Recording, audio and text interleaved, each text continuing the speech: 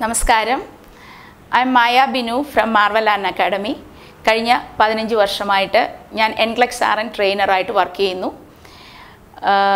കഴിഞ്ഞ 15 വർഷം കൊണ്ട് ഞാൻ ആയിരക്കണക്കിന് കുട്ടികളെ പഠിപ്പിച്ച് അമേരിക്കയിൽ അവരിന്ന് യുഎസ്ആറിനായിട്ട് വർക്ക് ചെയ്യുകയാണ്.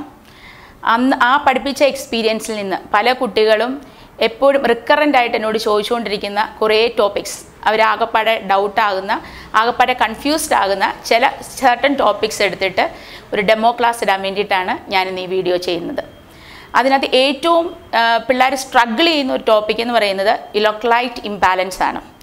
ഇലക്ട്രോലൈറ്റ് ഇംബാലൻസ് എന്ന് പറയുമ്പോൾ ഒരു ചെടിക്ക് വളം എത്ര ഇമ്പോർട്ടൻ്റ് ആണോ അതുപോലെ നമ്മുടെ ഹ്യൂമൻ ബോഡിക്ക് ഏറ്റവും ഇമ്പോർട്ടൻ്റ് ആയിട്ടുള്ള കാര്യങ്ങളാണ് ഇലക്ട്രോലൈറ്റ്സ് എന്ന് പറയുന്നത്. അപ്പോൾ ആ ഇലക്ട്രോലൈറ്റ്സിൽ ഏറ്റവും എല്ലാം ഇമ്പോർട്ടൻ്റ് ആണ് ഇലക്ട്രോലൈറ്റ്സ്, എന്നാൽ പോലും ഏറ്റവും മേജർ ലീതലായിട്ടുള്ള ഫേറ്റൽ കണ്ടീഷനിലേക്ക് നമ്മളെ കൊണ്ടുപോകുന്ന 4 ഇലക്ട്രോലൈറ്റ് ഇംബാലൻസ് ഉണ്ട്. ഒന്ന് hypokalaemia, 2 hyper kalaemia and also ഹൈപ്പോകാൽസീമിയ, hyper calcaemia. ഇനിയുണ്ട് മൈനർ ആയിട്ടുള്ളതും മോഡറേറ്റ് ആയിട്ടുള്ള ഇലക്ട്രോലൈറ്റ് ഇംബാലൻസ് ഒക്കെ ഉണ്ട്. എന്നാലും ഏറ്റവും ലീതലായിട്ടുള്ള 4 ഇലക്ട്രോലൈറ്റ് ഇംബാലൻസ് ആണുള്ളത്. അതിലൊന്നെടുത്ത് വളരെ ഡീറ്റെയിൽ ആയിട്ട് ഞാൻ ഈ വീഡിയോയിലൂടെ നിങ്ങൾക്ക് വേണ്ടി പറഞ്ഞു തരികയാണ്.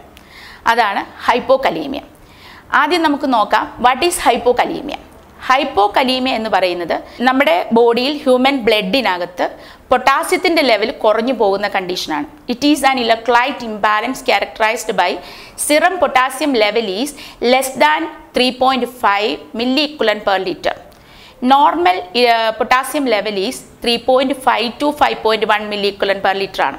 എന്നാൽ അത് ഒരു 3ക്ക് താഴേക്ക് ഇറങ്ങി പോകുന്ന കണ്ടീഷനെയാണ് നമ്മൾ ഹൈപ്പോകലീമിയായിട്ട് കൺസിഡർ ചെയ്തുകൊണ്ട് പേഷ്യൻ്റെ ലൈഫിനെ സേവ് ചെയ്യാൻ മെഷേഴ്സ് എടുക്കുന്നത്.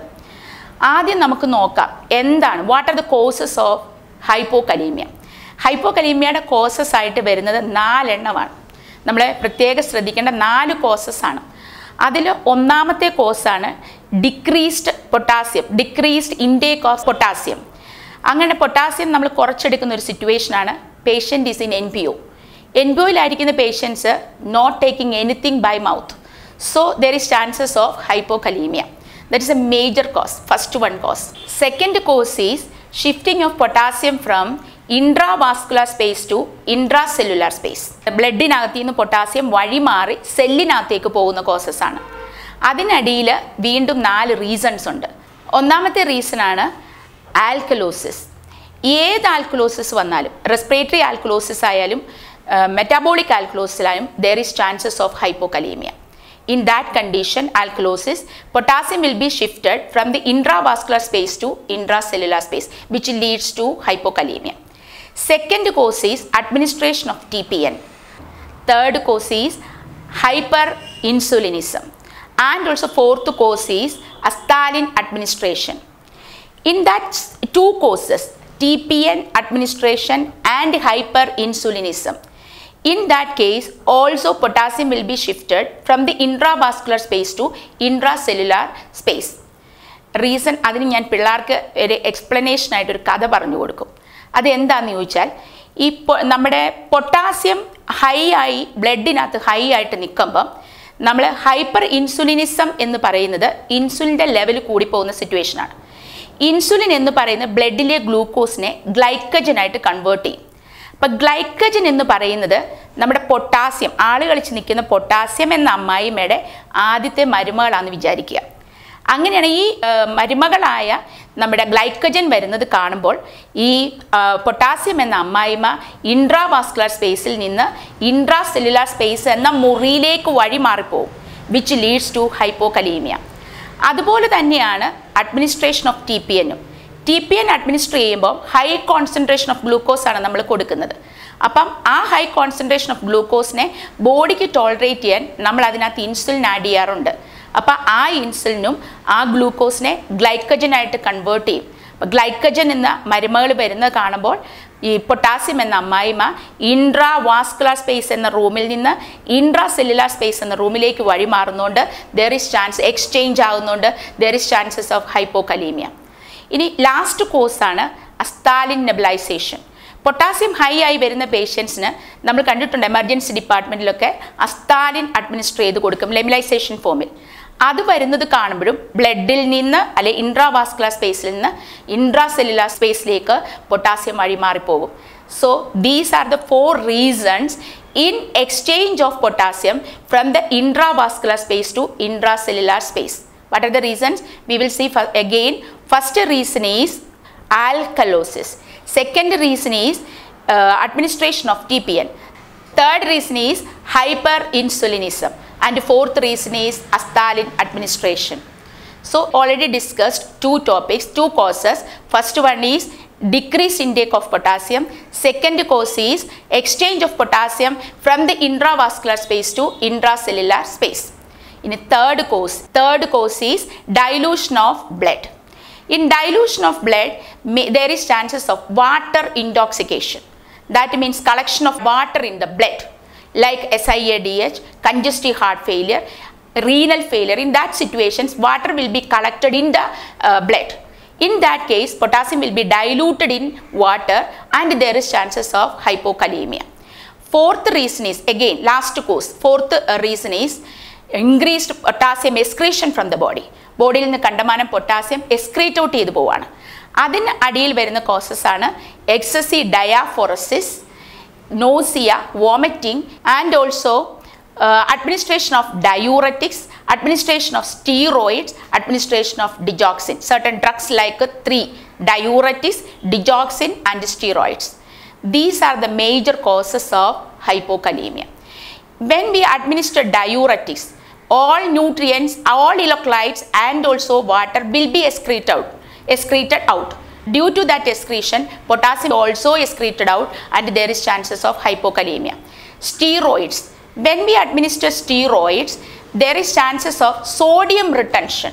Sodium അവിടെ retain ചെയ്യുമ്പം പകരം പൊട്ടാസ്യത്തിനെ കിഡ്നി പുറത്തു കളയും, which leads to hypokalemia. Digoxin administer ചെയ്യുമ്പോഴും digoxin is the drug of choice for cardiac failure. Digoxin നമ്മൾ അഡ്മിനിസ്റ്റർ ചെയ്യുമ്പം അവിടെയും digoxin 2 ആക്ഷൻ ഉണ്ട്. ഒന്ന് positive ഐനോട്രോപിക് action and also negative ക്രോമോട്രോപിക് action. ആ പോസിറ്റീവ് ഐനോട്രോപിക് ആക്ഷനകത്ത് ഡിജോക്സിൻ ചെയ്യുന്നത് നമ്മുടെ സോഡിയത്തിനെയും പൊട്ടാസ്യത്തിനെയും ഒന്നും നമ്മുടെ ഹാർട്ടിലേക്ക് മേലാതിരിക്കുന്ന ഹാർട്ട് മസിൽസിനകത്തോട്ട് ആക്ടിവേറ്റ് ചെയ്യാൻ സമ്മതിക്കത്തില്ല. അപ്പോൾ അതിനെ പിടിച്ച് വഴി മാറ്റും ബ്ലഡിലൂടെ. അങ്ങനെ വഴി മാറ്റുമ്പം കിഡ്നി അതിനെ എക്സ്ക്രീറ്റ് ഔട്ട് ചെയ്ത് പുറത്ത് കളയും, വിച്ച് ലീഡ്സ് ടു ഹൈപ്പോകലീമിയ. അതുകൊണ്ടാണ് ഡിജോക്സിൻ നമ്മൾ കൊടുത്തുകൊണ്ടിരിക്കുമ്പോൾ, നമ്മൾ സ്റ്റീറോയിഡ്സ് ഒക്കെ കൊടുത്തുകൊണ്ടിരിക്കുമ്പോൾ നമ്മൾ എപ്പോഴും പൊട്ടാസ്യം ചെക്ക് ചെയ്യണം എന്ന് പറയുന്നത്. These are the causes of hypokalemia. അപ്പോൾ നമ്മൾ എന്തൊക്കെ നോക്കി? ഒന്ന്, what is hypokalemia? What are the causes of hypokalemia? Now we will see the management of hypokalemia. ഒരു പേഷ്യൻ്റ് പെട്ടെന്ന് പൊട്ടാസ്യം കുറഞ്ഞു പോയി ഹൈപ്പോകലീമിയ റിപ്പോർട്ട് ചെയ്യപ്പെട്ടാൽ നമ്മുടെ നഴ്സ് റെസ്പോൺസിബിലിറ്റീസ് എന്തൊക്കെയാണ്? അതാണ് നമ്മൾ ഇനി അടുത്ത് നോക്കേണ്ടത്. ആദ്യം വേണ്ടത് അസസ്മെൻ്റ് ആണ്. അപ്പം ആദ്യമേ മോണിറ്റർ വൈറ്റൽ സയൻസ്. വൈറ്റൽ സയൻസിനെ അത് അഫക്റ്റ് ചെയ്തത് എങ്ങനെ? കാര്യം വൈറ്റൽ സയൻസിനകത്ത് നമ്മൾ കാർഡിയോവാസ്കുലർ സിസ്റ്റം നോക്കുമ്പം ഹൈപ്പോകലീമിയ അടിച്ചാൽ പൊട്ടാസ്യത്തിൻ്റെ level കുറഞ്ഞിരിക്കുന്നതുകൊണ്ട് there is chances of orthostatic hypotension, week peripheral pulses, പക്ഷേ pulse rate will be high. അതുകൊണ്ട് അങ്ങനെ പൾസിനെ അഫക്റ്റ് ചെയ്തിട്ടുണ്ടോ, ബി പി അഫക്റ്റ് ചെയ്തിട്ടുണ്ടോ എന്നറിയാൻ we must assess vital science. Next നമ്മൾ നോക്കേണ്ട കാര്യം, നമ്മുടെ കാർഡിയാക് ഡിസെർമിയാസിലേക്ക് പേഷ്യൻ്റ് പോകുന്നുണ്ടോ? There is chances of cardiac ഡിസെർമിയ. കാര്യം ഹൈപ്പോകലീമിയ എന്ന് പറയുന്നത് ലീതൽ ഇലക്ട്രോലൈറ്റ് ഇംബാലൻസ് ആണ്. അതുകൊണ്ട് പൊട്ടാസ്യത്തിൻ്റെ ലെവൽ എന്തേരം കുറഞ്ഞു എന്നുള്ളത് ആദ്യം നോക്കണം. ഇലക്ട്രോലൈറ്റ് വാല്യൂസ് നമ്മൾ അസസ് ചെയ്യണം, എസ്പെഷ്യലി പൊട്ടാസ്യം നോക്കണം. അപ്പോൾ അത് കുറഞ്ഞു കഴിയുമ്പം എങ്ങനെ അത് ഹാർട്ടിനെ അഫക്റ്റ് ചെയ്യുന്നു എന്നറിയാൻ കാർഡിയാക് ഡിസെർമിയാസ് ഉണ്ടോ എന്ന് നോക്കണം. അപ്പോൾ കാർഡിയാക് ഡിസെർമിയാസിനകത്ത് കാണിക്കുന്നത് S T segment depression with T wave inversion and also prominent U wave. Prominent U wave is an abnormal wave between T wave and next T wave. അങ്ങനെ ഒരു വേവ് അബ്നോർമൽ ആയിട്ട് കാണുന്നത് only in hypokalemiaലാണ്. And also there is chances of heart block. അപ്പോൾ അതുണ്ടോ എന്നറിയാൻ നമ്മൾ cardiac മോണിറ്ററിൽ connect ചെയ്ത് ഡിസെർമിയാസ് ഉണ്ടോ എന്നുള്ളത് നമ്മൾ നോക്കണം. അപ്പോൾ അതാണ് ഒന്നാമത്തെ, monitor vital science. Next one is monitor electrolyte values, specially potassium level. Potassium കുറയുമ്പം കൂട്ടത്തിൽ കാൽസ്യം കുറയാൻ ചാൻസ് ഉണ്ട്. അപ്പം അങ്ങനെ കുറഞ്ഞിട്ടുണ്ടോ എന്നറിയാൻ ഇലക്ട്രോലൈറ്റ് വാല്യൂസ് നോക്കണം.